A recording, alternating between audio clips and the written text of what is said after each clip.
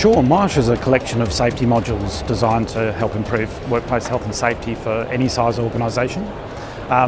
One of the reasons we're at the presentation or at the show is to come and visit our customers, talk to people that that we deal with and we often don't see face to face, but it's also to meet new people that haven't implemented software or are doing it in a very difficult way, and just giving them some nice easy options for implementing some change within their organisation.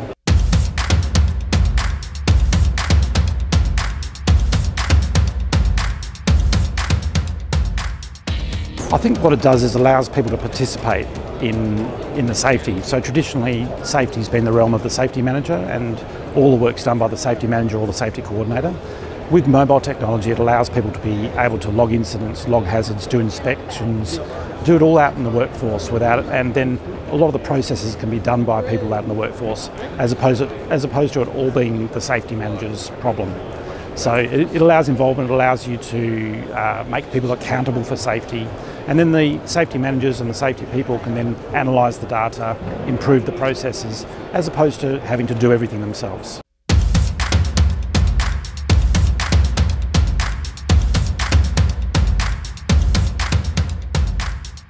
For sure, we're doing quite a lot of things. We've showcased our wellbeing module, which is looking at mental health, and how that can be managed within an organisation and how you can gain productivity benefits.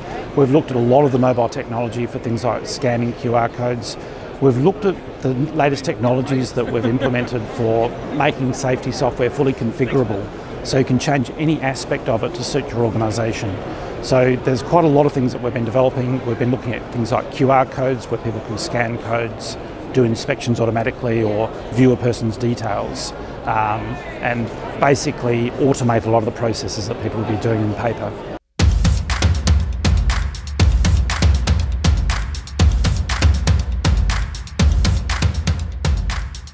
It's been flat out and we've enjoyed it thoroughly. It's been fantastic to catch up with people that we often don't get to see face to face. And yeah, it's been a fantastic outing and a lot of fun.